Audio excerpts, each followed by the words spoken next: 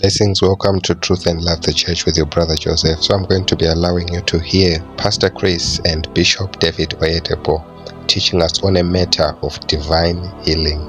This is a concept and a matter of faith which is so important, yet so many Christians are suffering right now without the light and revelation of such a matter. Support us by liking, sharing and subscribing, and I'll meet you in the next video. God bless you.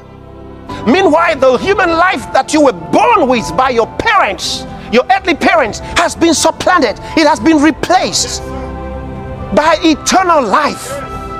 And when you have this eternal life, there's no sickness, no disease or infirmity of the body that can have dominion over you. Yes, sir. But if you don't know it, you'll be sick like them. You have the disease like them.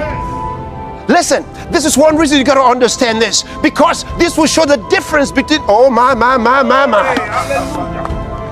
between us who know Jesus Christ and those who don't.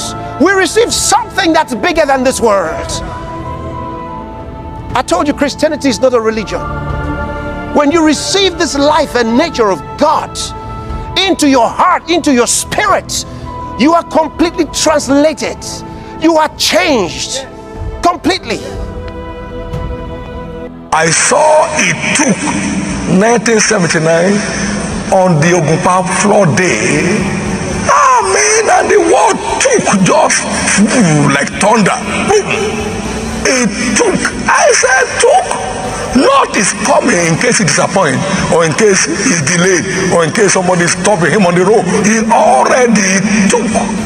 All I need is to embrace that truth and walk in that light, and I won't be sick again. Darkness becomes helpless, disappears on the spot.